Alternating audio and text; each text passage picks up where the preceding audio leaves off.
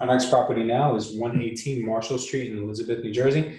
This is a multifamily home. Let's go ahead and jump into our next slide and see what other data we found.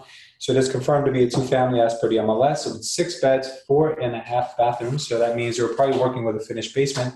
We also have a 1-car garage underneath the home, and the home is on the MLS now as a short sale. So you might be able to contact the listing agent on this one for interior access.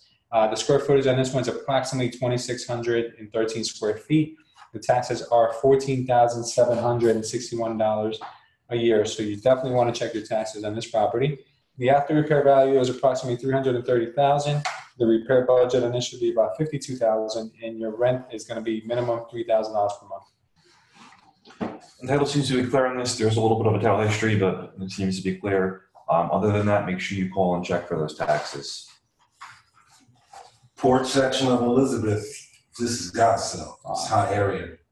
Based on the repair value of $330,000, we'll lend around $230,000, minus out your $50,000 in rehab estimate. You'll be left with around $180,000. So expect that you're going to have to bring around $34,000 to $40,000 to the table on a property like this. The lender's going to fill in the rest and give you 100% of your rehab costs. But again, remember, rehab costs are reimbursed costs. So lenders are looking for you to begin the work, and they reimburse you as you go along.